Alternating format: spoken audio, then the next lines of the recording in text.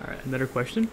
If the radius of a right circular cylinder is doubled, how does its volume change?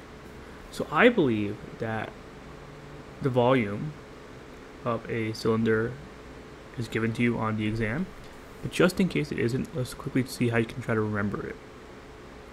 Remember, a cylinder is something like this, and all a cylinder really is, it's a circle, right? A circle with height. A circle with height.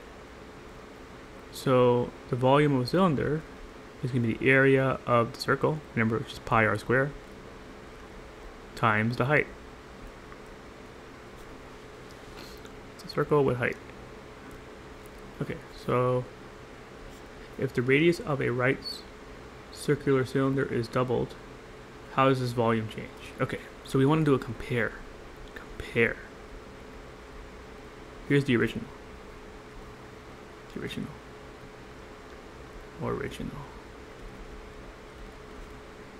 Volume is equal to pi r squared h. We did not do anything to the radius.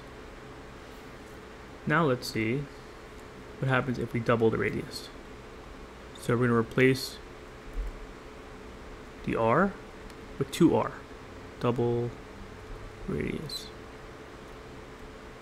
So r becomes 2r.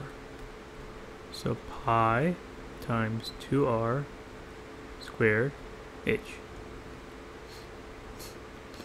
So I replaced this r with 2r because we doubled the radius times 2. Now let's simplify this a little bit. Volume is equal to pi times, what is 2r squared? Well, 2 squared is 2 times 2, which is 4, and r squared is r times r, which is r squared, h. Now let's try to get these to look like each other. We have a pi r squared and h, a pi and r squared and h,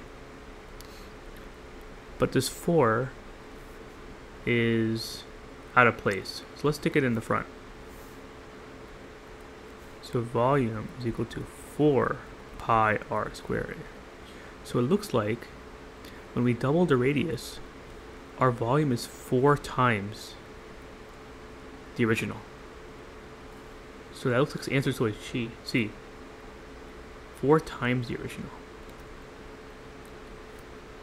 Don't be fooled and see that it says doubled means times 2. We have to actually compare by looking at both equations.